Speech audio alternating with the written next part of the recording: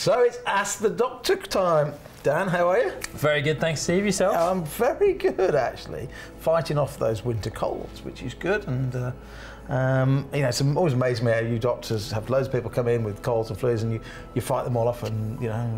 Well, certainly particularly during the first few years of being a GP, I think I was pretty ill most of the time during winter. You know, I think it's my mum as a school teacher always used to report to me that, you know, in the early days of a teacher's career, they get plenty of colds. It's a pretty miserable time, but you guess you get to a point where you've had them all. Probably, yeah. And loads of vitamin C, I always think, just helps defence. Anyway, that wasn't one of the questions.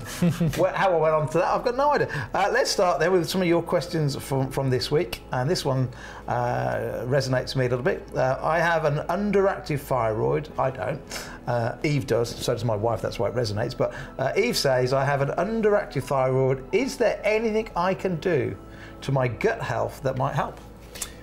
It's a good question. It's a great question. So I think, you know, we talk about gut health and the microbiome and the amount of bacteria that live in our cell in our guts, and you know, we find statistics as I think anywhere between the same amount of cells as are in our bodies or in our bacteria in our guts, up to something like 10 or 20 times the amount as well. So depending on where you read. And it's been a huge area of science over the last 20 years, more papers being published about that than ever before. But really, in terms of, and actually yes, in terms of thyroid disease, there are associations. A lot of thyroid disease is to do with an autoimmune condition that basically attacks the thyroid, and we know that there's relationships between these autoimmune diseases and the gut microbiome. But actually, I think the question was, what can I do? Yeah, is there anything I can do to my gut health that might help? So it looks like Eve's already got an underactive thyroid. What steps can she maybe do? So first of all, I think what you're saying is that it probably is related to the gut, because it's most likely an autoimmune disease. So it probably does relate to the gut. But what can we do about it? I think this is the difficulty, because just because we're having this huge growth in research about the microbiome, does that mean that we've got specific things that we can do for people? And the answer is probably not yet. Really, it's a very, very difficult to say there's definitely you can do this and it will help. Now I know the other day you used to talk to me, first of all I want to ask, how does iodine relate to an underactive thyroid? And then the other day you were talking to me about the fact that in many countries they actually put a lot of iodine in their salt, but we don't in the UK. Yeah, so iodine is important because it's an essential nutrient, because we need it to make thyroid hormones. And apparently 40% of the world's population, mainly in developing countries, are at risk of developing our low iodine levels and developing thyroid disease because of it.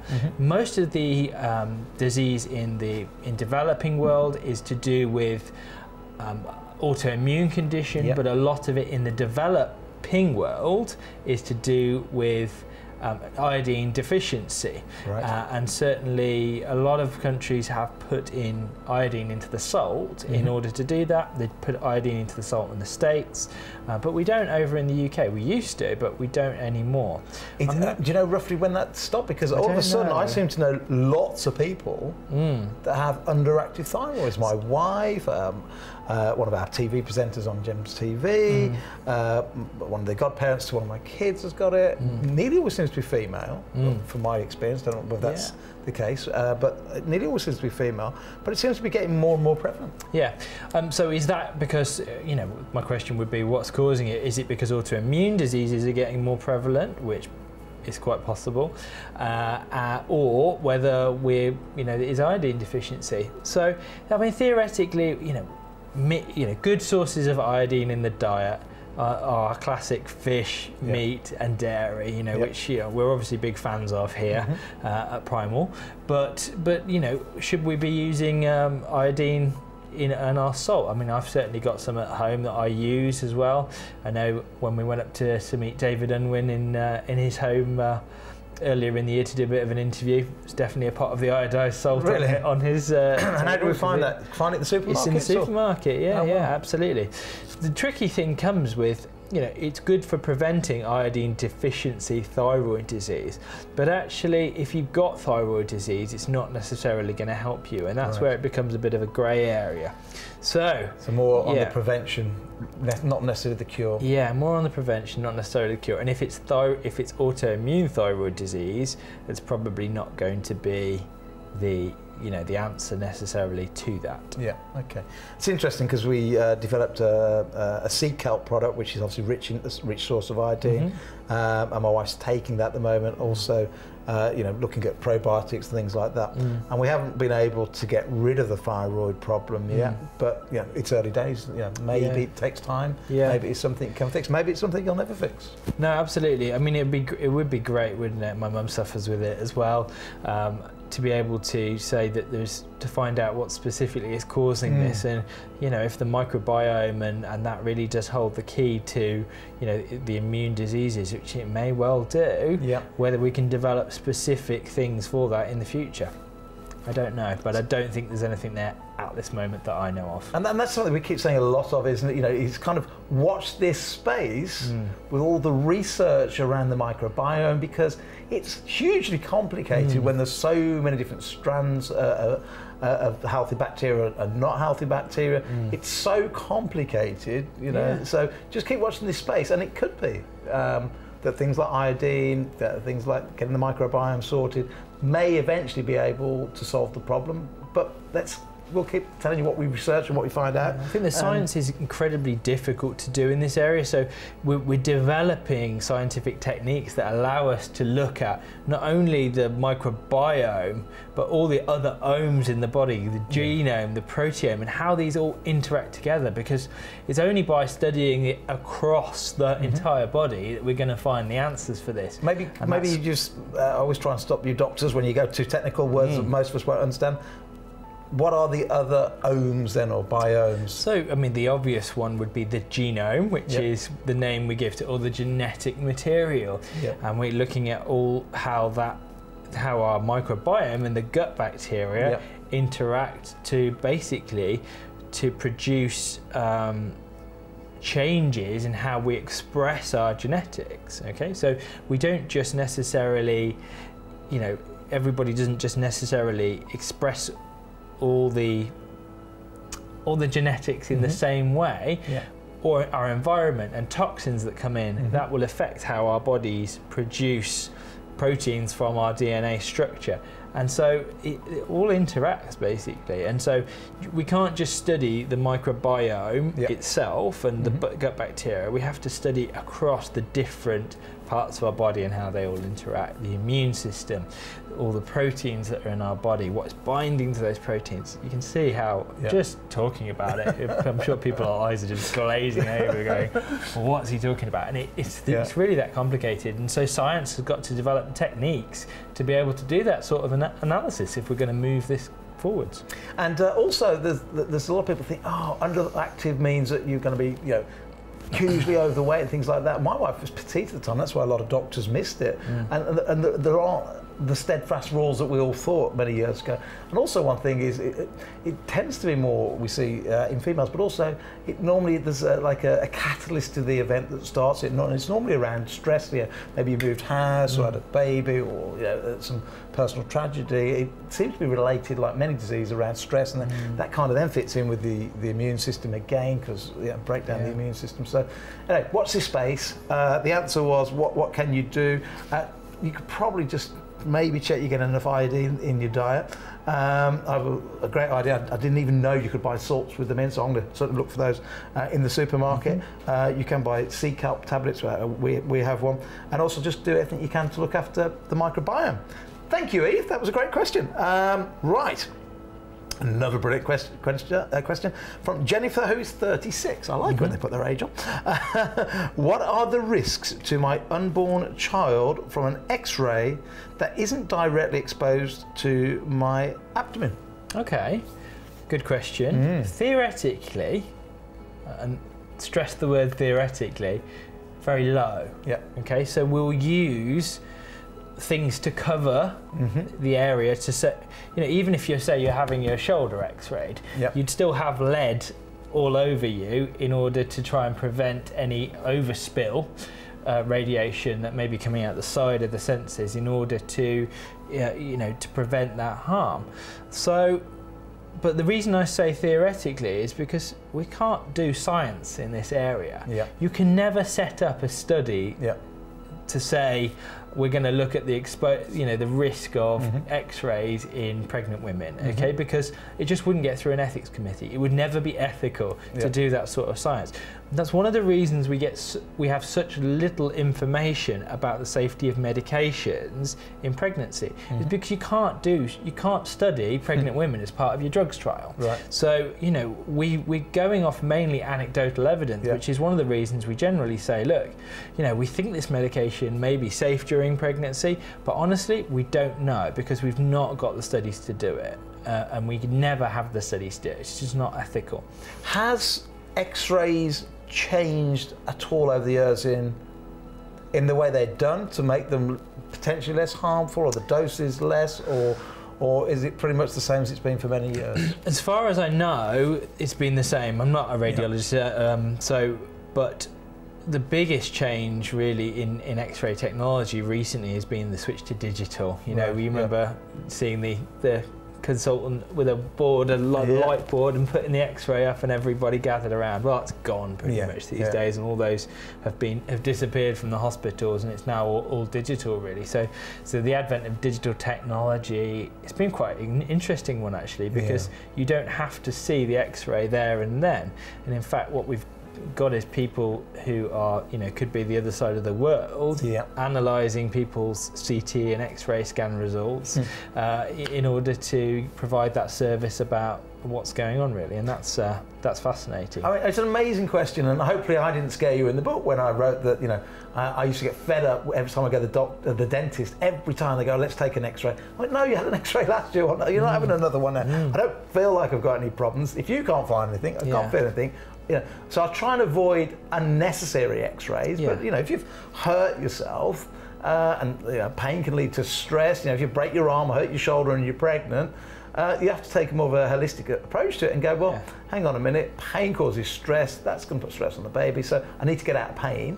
So don't not have an X-ray if you think you really need one, but try and avoid maybe some unnecessary ones, like the dentist, while you're pregnant. Yeah, of course, and it's always about the risk and benefit, and especially we're always weighing up the risk and benefit of everything. That's one of the key things we do all the time as doctors, and we'll be saying, well, what's the potential risk, and do you really need this X-ray? Do you need a routine dental X-ray during pregnancy? Probably not. It can wait. But if you've got significant pain in a certain area, or we're trying to treat something, then you may need that X-ray, and then you're weighing up the benefits. Absolutely, the question was very specific about not exposed to the abdomen. Absolutely, X-rays that are exposed to an unborn baby is a bad idea. Okay, if you ever see an X-ray with a baby, that's the X-ray that should never have been taken. Okay, there are examples of these around that have been taken of abdomens where they have not known they've been pregnant, and so you will see X-rays if you go and Google for them. But it should be a never event. And I guess it's like all things, when you're pregnant, and you just be a little bit more cautious on everything you can. So definitely to answer the question, try and avoid them of the abdomen, but also just be that little bit more cautious on everything. Watch the food a little bit more. I've got 7 kids, so my wife's been through 5 in the last few years, and you just take a little bit more caution on everything, a little bit more caution on your diet, a little bit more caution on the creams you're using and toxins and everything. You just do everything you can without becoming paranoid about it, because again, you become paranoid, you become stressed. That's not helpful either. But great question, quite a short one there though, Jennifer. Great question, and the answer is, should you have X-rays of the abdomen? No. Everywhere else, you just weigh the pros and the cons up. Right, next one from Margaret. I suffer with arthritis. Both pain and stiffness during the night are affecting my sleep. but I'd rather not take painkillers. What else would you suggest? Margaret. Okay, so there was some national guidance produced about osteoarthritis in 2014, which did a really detailed look into what is the evidence for various treatments to be treating osteoarthritis. Now we say osteoarthritis, which would be, age-related degeneration of the bones, can affect the hands, can affect the spine, hips, knees. These are the very, very common sites that arthritis affect, and it causes a lot of misery. Very important that we're not talking about things like rheumatoid arthritis or any of the other arthritises here. So we'll just talk about osteoarthritis. And right now, should we clear up the main differences between the different types? Yeah, so things like, let's start with osteoarthritis. This age-related degenerative is very often the reason that people will have hips and knees and shoulders replaced. Obviously, if you've got it in your hands, maybe you've done a manual job all your life and there's a bit of wear and tear there. You can't do finger joint replacements, as far as I'm aware currently. But we'll be printing finger part replacements eventually, probably, but not just yet. But not yet. So that's that kind of thing. So rheumatoid arthritis, again, we're back to an immune system problem where your body is attacking its own joints. There are also a lot of other similar but less common rheumatoid diseases that kind of have a similar impact, or things like where you've got an infection of your joint, which is very, very rare, but does happen, which we'd call a septic arthritis. So these are the main different types of arthritis. But we're talking about straightforward joint pain that's very, very common here. So the number one thing you can do is exercise. Okay? And there's actually a good evidence for both localized muscle strengthening and general aerobic fitness. There's an evidence base for both of those, okay? So, think about it with your, any joint. It's not just that, in order to give that joint stability and keep pain away from the joint, it's not just the actual joint itself, it's everything that goes around that joint in terms of the muscles and things like that. So we know that strengthening muscles will really, really help with that. Secondly, I think even after the development of arthritis, so in some ways, some people might say that's counterintuitive in the sense that, well, I've got pain in my hand, but you're actually saying, well, no, sort of get through it and try and exercise it a bit more. Yeah, absolutely.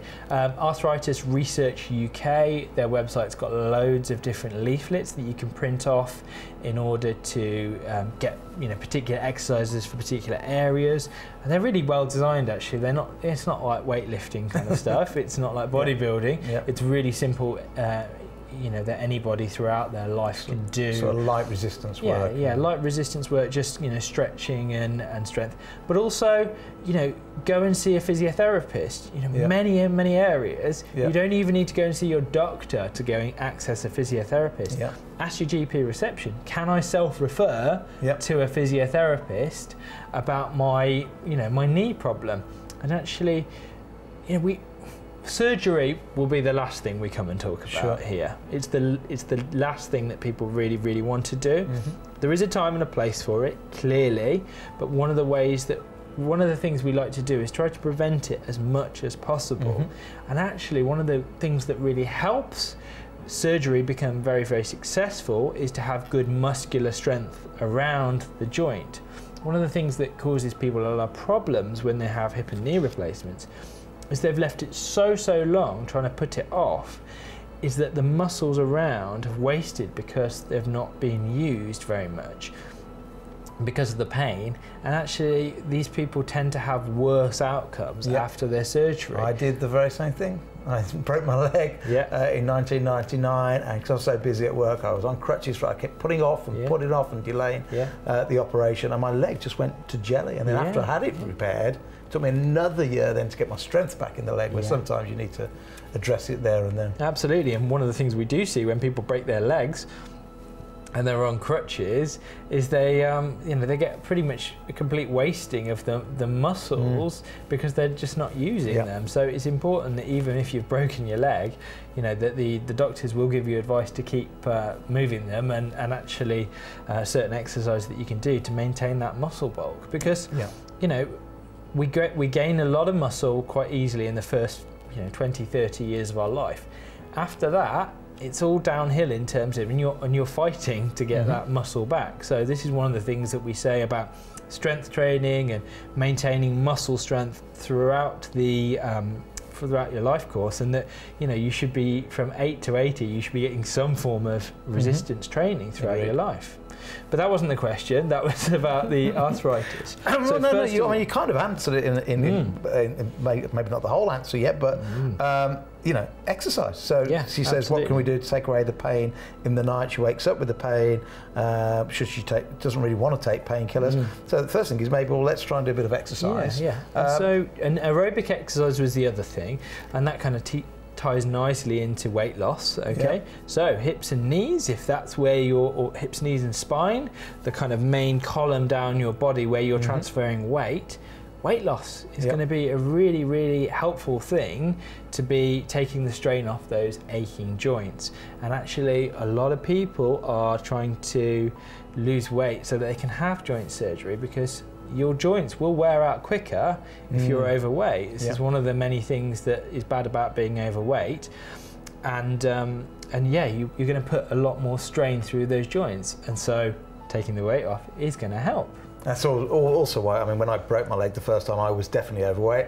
My son's had both knees fixed, and he was overweight, still trying to do sport. And so I always say that if you're overweight, the first thing you've got to do is lose your weight and then go and walk a lot before you even try and do other things like play football or tennis. Get walking, get the weight off. Don't risk putting too much weight onto those joints. I'm always cautious about, this, New Year kind of thing is, let's go and start a diet and hit the gym and all that kind of stuff. And it's all very honourable, and it's great that people want to establish exercise. I'm obviously very pro exercise, but taking too many things on at once, especially if you're going to do high impact running and things like that, when you're carrying significant extra weight, can cause damage in the longer term. I'm going to go back to Margaret's question a little bit more. I want to ask, I'm bound to say there are, rather than taking painkillers, try things like turmeric, which is sort of a natural way, a natural painkiller. Has certainly worked for a lot of people I know. Omega-3, vitamin D, all those are related to potentially removing some pain. But also, what about water? Does dehydration, I've certainly found recommended to my father-in-law a lot, because I said, how much water do you drink? Never drinks water, other than his coffee, his tea, and his beer. So one of the things I got him to do is drink a load more water, and whether it be a placebo effect or what, he said it's definitely helping me. Good. So would hydration help with I think, do you know what I think? I don't know if there's any evidence for that, but there's lots of things that people are finding that really help them, and how much of that is the placebo effect, and how much of that not the effect. And I'm always studying, trying to study the evidence. And one of the things that in terms of commonly used treatments for arthritis is the what's it called? The supplements, chondroitin and glucosamine. Have you come across those? Not necessarily for arthritis. So these are, they're supposed to be, they are chemicals that help with the lining of the articulating joint surfaces.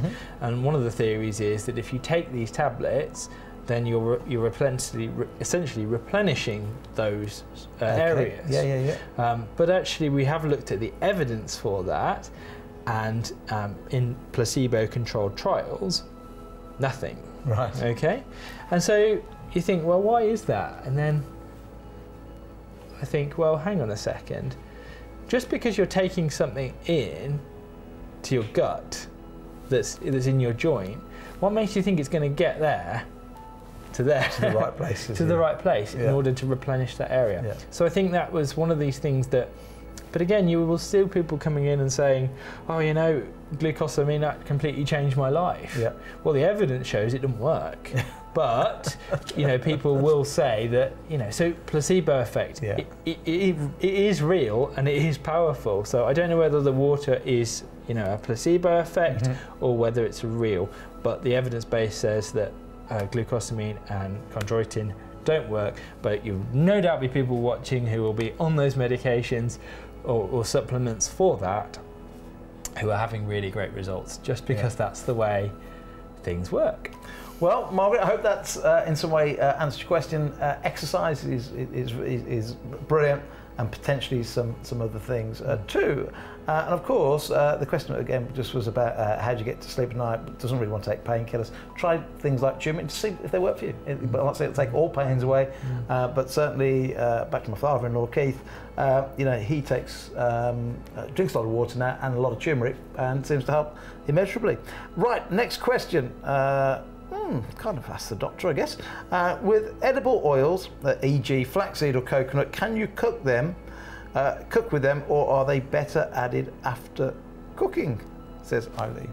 Okay, so edible oils. So yeah, really, I think they are different, and you have to be very cautious about which ones you use for which. Some things are really good, so some things get damaged basically by high temperature cooking. Great. And particularly the one that you referenced there, which is flaxseed, does get damaged. Okay, so never cook with flaxseed oil.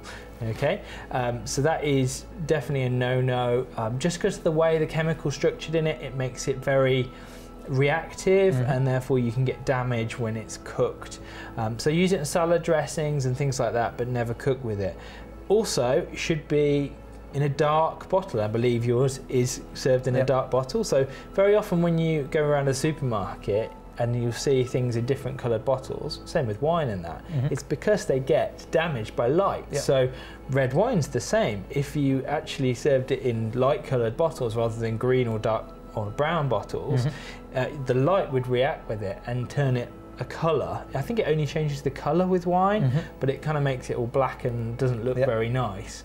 But yeah, that's why bottles are different colours in the supermarkets, why your olive oil tends to be in green bottles and darker coloured bottles. And that's why we just use different coloured bottles, because light will react. The other side of things, coconut oil, very unreactive. It's a saturated fat, which means it hasn't got any of the double bonds in it, which means that generally saturated fats are a lot more stable at high temperature. Coconut oil, I believe, is one of the best that's been studied for high temperature cooking. So, you know, deep fat fry is probably a very expensive way to deep fat fry. Very expensive way to deep fat fry, but probably one of the best ways of going about deep fat frying from a safety point of view. Other things are like beef dripping, lard. It's still available in the supermarkets. You've just got to hunt behind all the cholesterol lowering rubbish, creams nonsense, and rubbish and things like that. That's not really food, or not really edible, if you ask me.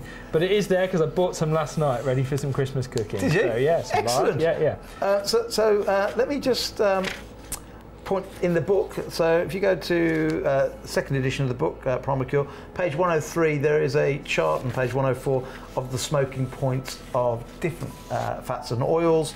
So basically what you're trying to do, it depends on what temperature you want to cook at, what oil is suitable. So exactly as Dr. Dan has just said, careful with linseed oil, flaxseed oil, same thing, because the smoking point's really low. So it's great for salad dressing, it's rich in omega-3, so it's fantastic for your health, but not if you cook with it, because you can turn healthy oils into unhealthy oils if you go past the smoking point of the oil. So at the top of, if you're really trying to make really hot cooking, the very, very top is something called avocado oil, which has a smoking point of 271 degrees, and we come down to ghee, which is fantastic, olive oil, coconut oil, and then we come down to some of the other oils. And then sort of down the bottom, for example, you don't really want to be cooking at high temperature with butter, because that's somewhere between 120 and 150 degrees. So yeah, it's a great question. It does matter what you're cooking with, depending on what type of cooking you're doing. Did you mention olive oil? What was the temperature for olive oil? So olive oil, I think it's something that we're commonly told to fry and do roasts and stuff. Well, yeah, with, you can, and it varies based on what type of olive oil you're using. I'm just trying to find the page in the book again now, but I think there are better. I think really with olive oil there are better options for high temperature cooking. So if you're roasting, there are definitely better options rather than. I can't find the page in the book. Definitely rather than using olive oil for that, really. Yeah, definitely, and coconut oil tastes just fantastic. fantastic. And as Mr. Peterson said in his book, Don't Jog, Eat Bacon, he said that olive oil is king, but God is the coconut.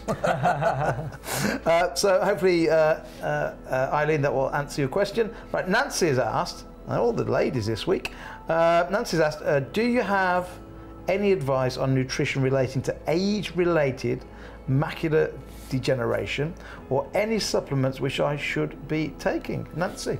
Okay, so I think we should start by defining what age-related macular degeneration is. I was hoping you would do that. Yeah, I think it's probably good. It's something we've heard of, a lot of people have heard of, because it's a really important cause of sight loss. It doesn't cause blindness completely, but it's a very important source of sight loss in the UK. And there's several different types. But what's the macula? Okay, so it's macular degeneration. So the macula is part of the back of the eye, which is the retina. And the retina is where all your light sensitive cells are. Now the macula is the very, very center of that the retina at the back of the eye, and that is where the highest concentration of light sensitive cells are. So it's the bit that does your central vision. It's the most important bit of your vision, and therefore when that macula degenerates, it's going to cause us big problems with our vision. Yep. Okay. So, with regards to the different types, there's two different types. The most common type is called dry. So we've got wet and dry. Dry macular degeneration is, we don't really know what causes it. It's probably just kind of age-related, atrophy of the area. The second type is called wet, and that's where we get new blood vessels forming at the back of the eye. Those blood vessels can burst, and they actually can help the back of the eye start to peel away from itself. So that is only probably about 15 to 20% of macular degeneration, but it's the bit that causes pretty much total central blindness. So in terms of, and quite rapidly as well. So in terms of macular degeneration, that's the one that's really nasty, because it causes the worst sight loss. Now there are some treatments in terms of things like lasers and stuff that can help with wet macular degeneration. So really, we can really do some treatments for that. So we need to think about the dry side. Being big studies done in terms of nutrition and in terms of supplements and stuff for eyes, for dry related macular degeneration. And there is some positive stuff that's come out of there. Really, really quite complicated supplement regimes, and they do have stuff like vitamin C, vitamin E, omega-3. All we know they're all good for the eyes, but there's also some kind of weird and wonderful ones in there that seem to make all the difference. Yeah, there's two, and I can never remember the second one. It starts with an X, and leucine is another one. The thing you do, if you've got a copy of my cookbook, Primal Gourmet, in the back I've decided to do a totally different style of index, and I broke down all the recipes we did and all the food types based on the different foods that could help, for arthritis, for acne, for asthma. And I also looked at all the different foods, for example, for eyesight. So, carrots really do help your eyesight because of some of the sort of the elements that are inside of carrots, but cauliflower, eggs, paprika, spring onions, turnips, and watercress.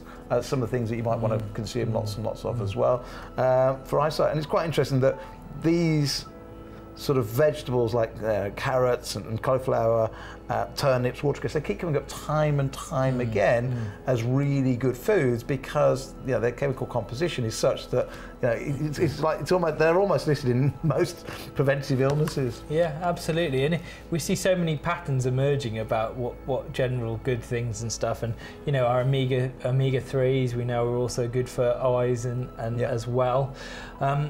But back to there is a lot of, in terms of general eye health, there's lots of supplements and stuff, as you've just described, that are really, really good. But particularly in macular degeneration, there are there's a certain amount of specialist supplements that you can get specialist formulations for that may or may not be appropriate. And the best person to advise you on whether they may or may not be appropriate is your ophthalmologist, because only they know what type you've got and at what stage you're at. And it's not going to be beneficial for all people with all types of macular degeneration, okay? So really you've got to be guided by your ophthalmologist on that.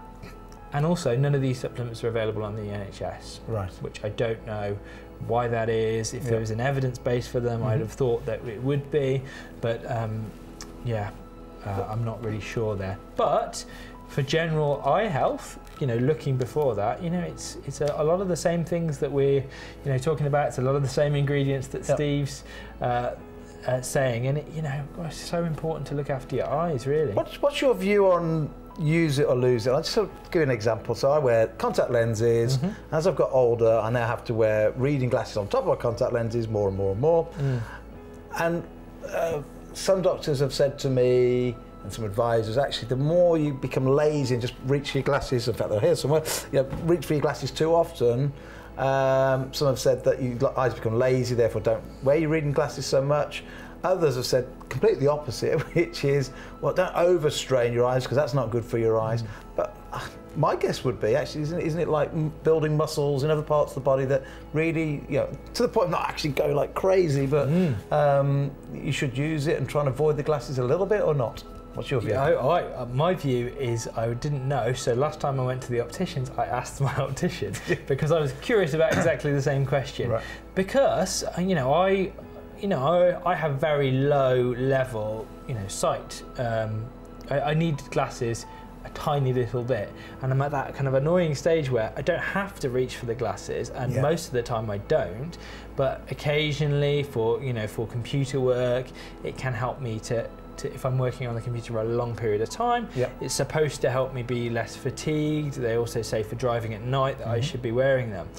But it was a mutual friend of ours, Sam, who used to be my personal trainer, who had actually did some eye training work with me, and we were doing some things focusing from far to close. I don't know if you've ever done that with you. Done that with him. These string things, and actually the idea is that yes, there is a certain amount of training that you can do with your eyes, and so the lens itself is the change in shape, and the ability of the lens to focus is controlled by muscles. And so yes, those muscles can be trained, but the lens itself does suffer from age-related stiffening.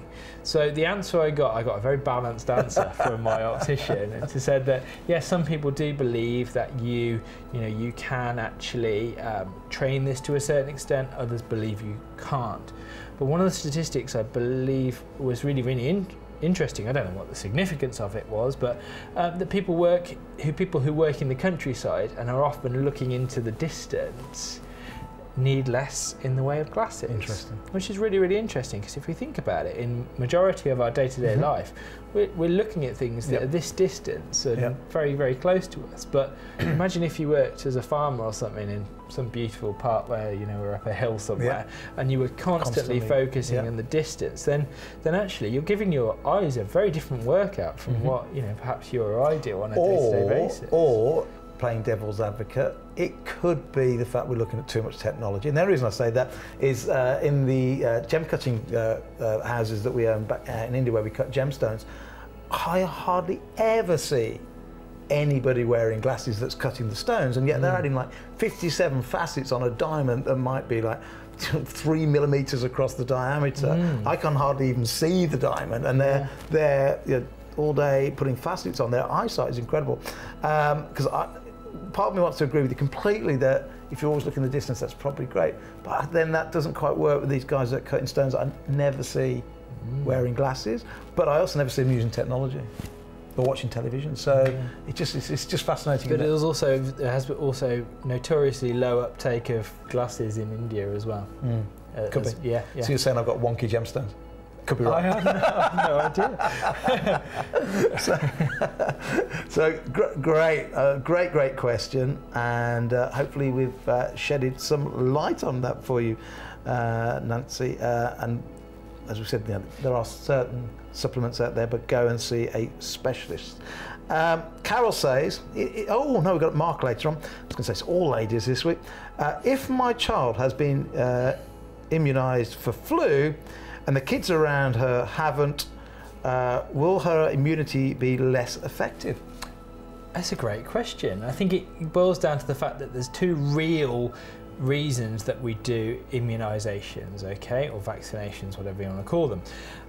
The first way, with flu, we're really only targeting people who are going to potentially get significant complications if they can contract the flu in their state of health, okay? So children and the elderly, they haven't got as many reserves in terms of fighting off the flu. So if children and the elderly get much worse flu than other people, okay?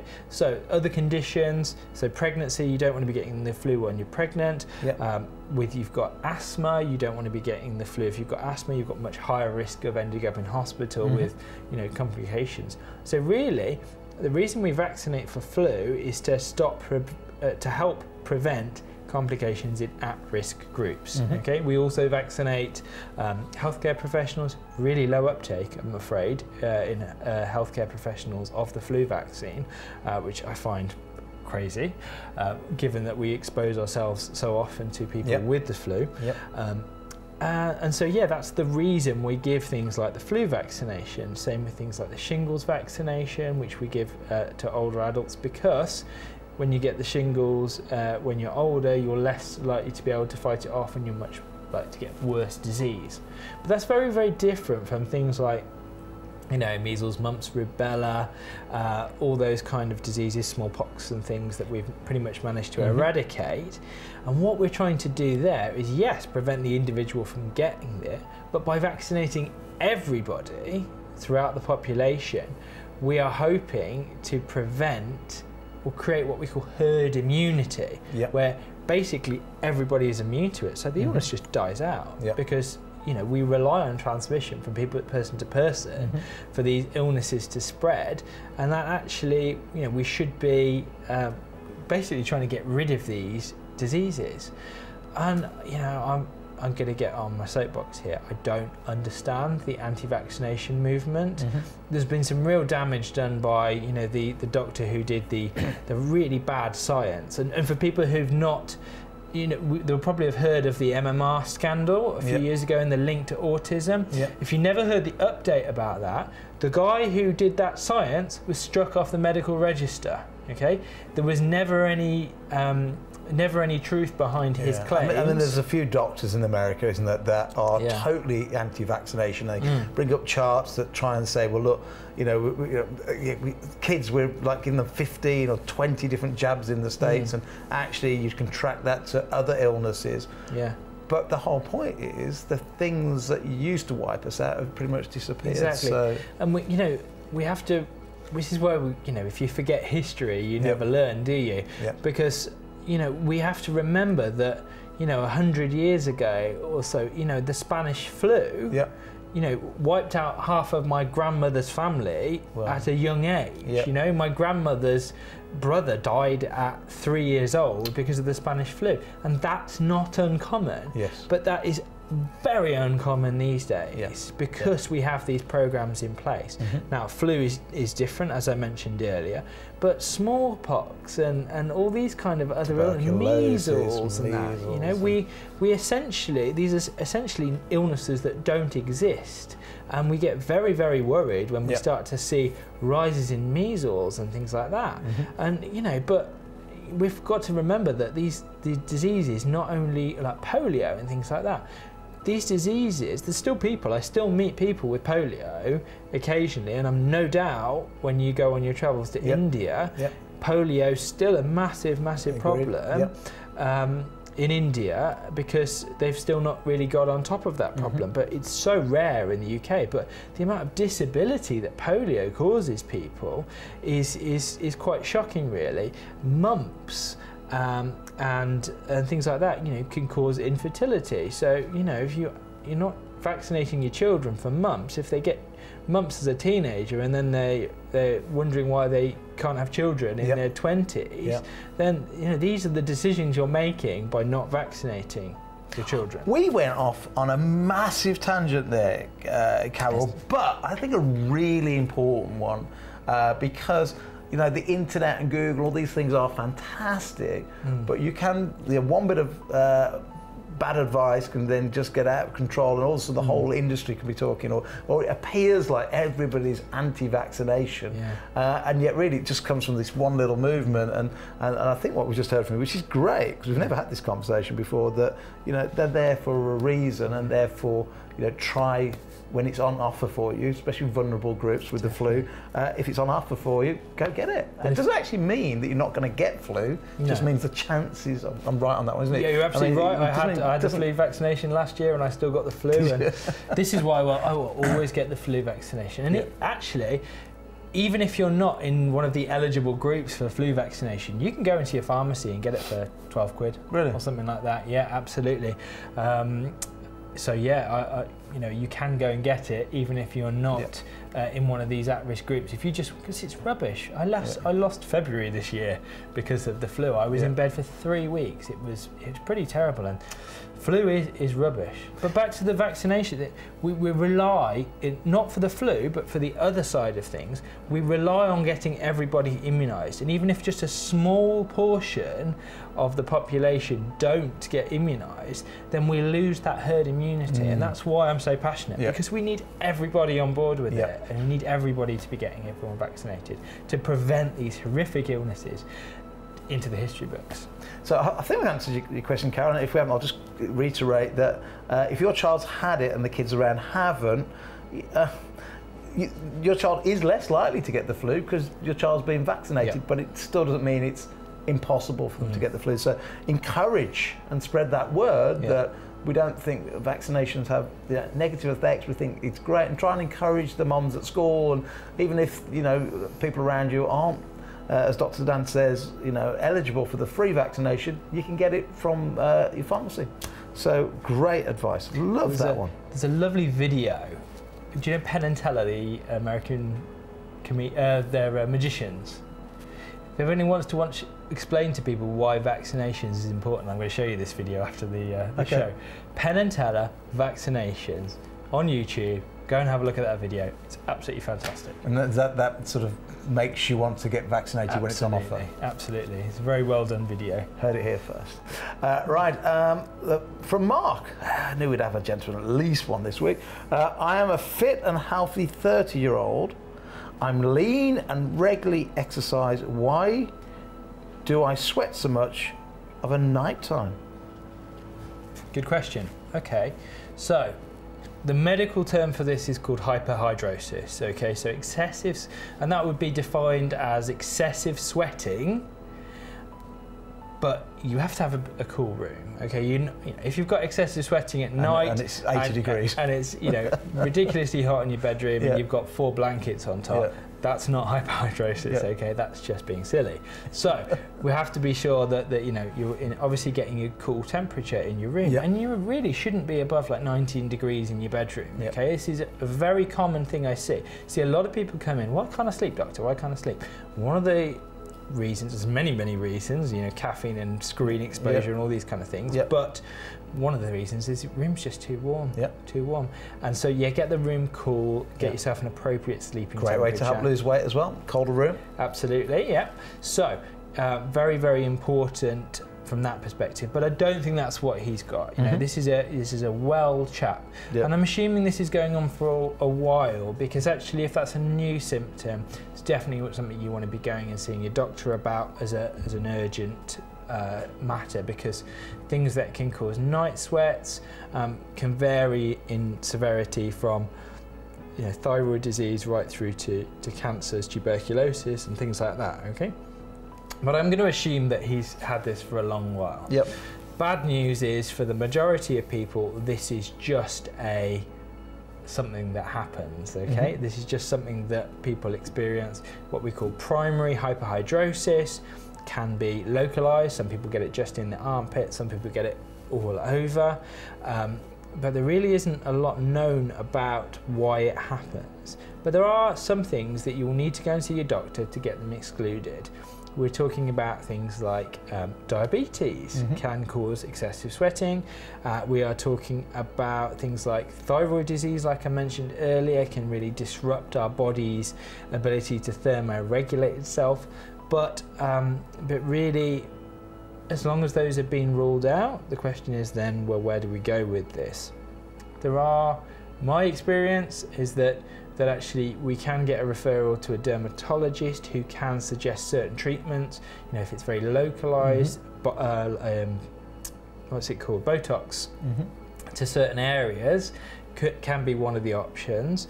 There are other different options as well, but my experience is trying to get them funded on the NHS is very, very difficult.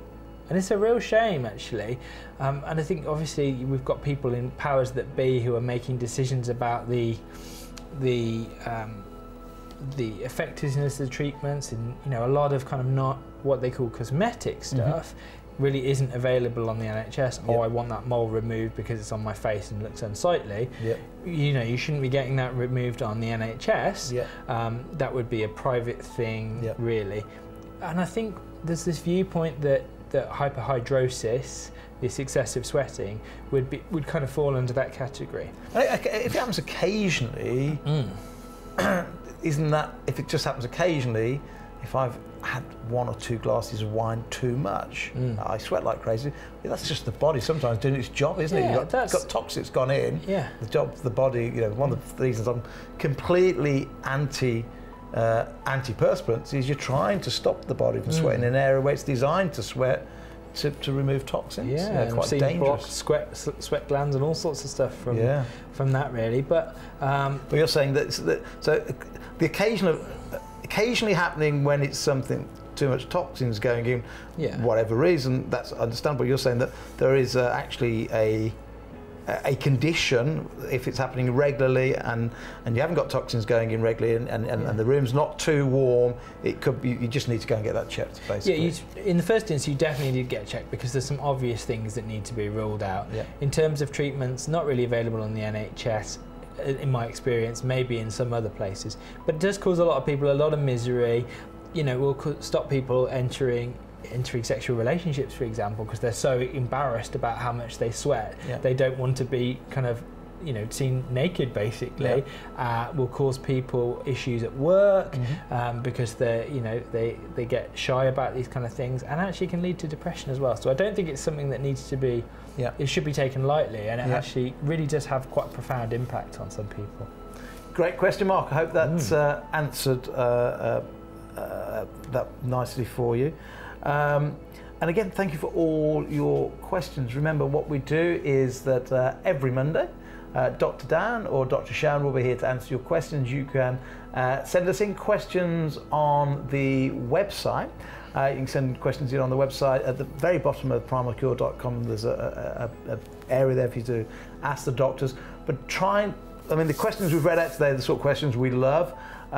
Don't try and ask questions that really, don't wait for us to answer your question if you think it's something you need to go and see your GP about. Always see your GP. Or that's what I found fascinating in the last couple of weeks is that both yourself and Dr. Shan, there's quite a lot of conditions you can actually go and see your pharmacy for, and maybe cut down the amount of people that are visiting. We know all your surgeries are under a mass amount of stress at the moment. We're overall a not very well nation, but I've been fascinated by how many times yourself and Dr. Shan have said that sometimes just go and see your pharmacy. They're well trained, they've got access to lots of advice there as well. Yeah, absolutely. And a lot of the simple stuff, the simple over-the-counter stuff, warts, verrucas, these kind of things that we get a lot of people coming to see us about, they largely never need to come to us unless they're really treatment resistant.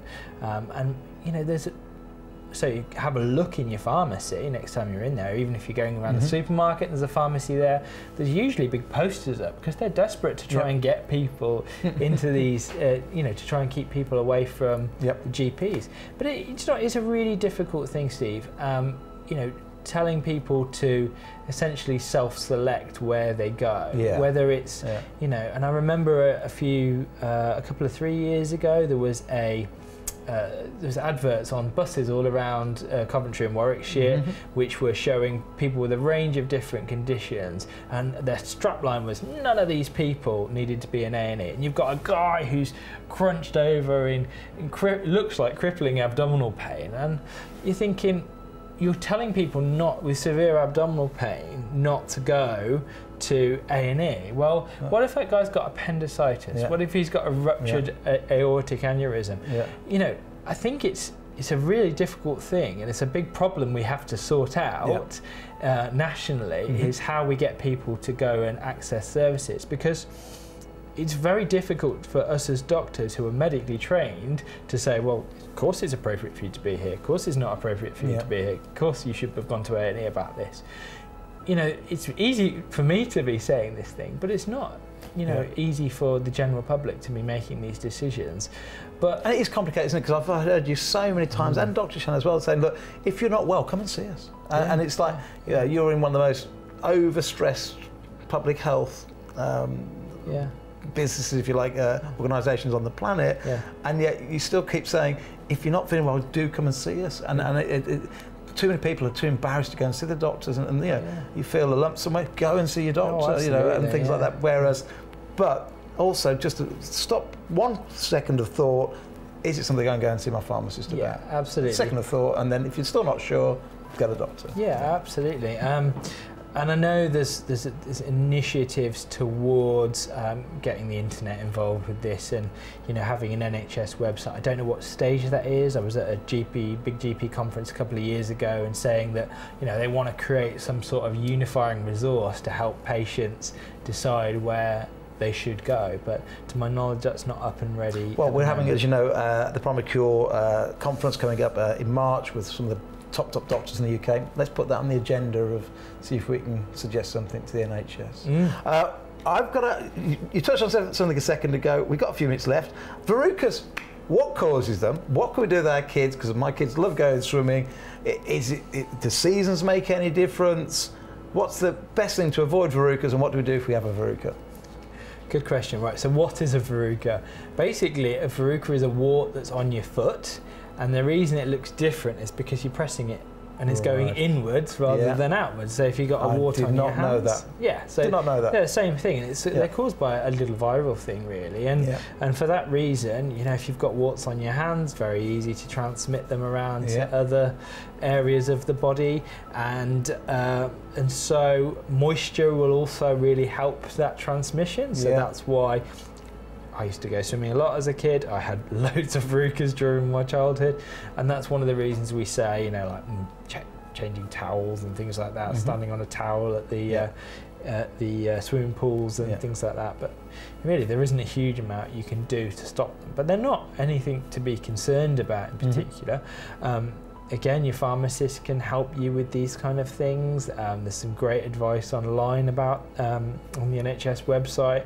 Various creams. The thing is, you just have to be patient and persistent with them, because they take a long time to go and get rid of, and you need to be, you know, fairly, you know, intense. You know, they will go eventually if you just leave them, but it could be several years down the line, and they can be really uncomfortable.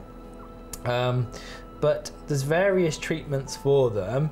The most common are the creams and things. You can, I believe, get almost like they're like freeze at home kits now, right? Okay. Which was a new one on me when somebody told those about them. Doctors can freeze them off, but we don't like doing it there's really a last resort, because it's really painful to have a bit of your skin frozen on your foot. You know, the first thing that will happen, it's like you were giving localized frostbite. The first thing that will happen is that area will swell up and get damaged and become really painful. And if your kid's trying to walk around on that, that's really painful. So, you know, bear in mind that if we, you know, I do see some parents getting a bit upset and angry about this, that we're not offering this treatment straight away. But bear in mind, we are doing all the best we can. So great advice, great one we just threw in there today. It wasn't from a customer, just from my own peace of mind with kids. Don't overly panic about it. First of all, the pharmacy, and then if you still can't get it sorted at the pharmacy, then maybe your doctor. Yeah. So there you go, a little random one thrown in.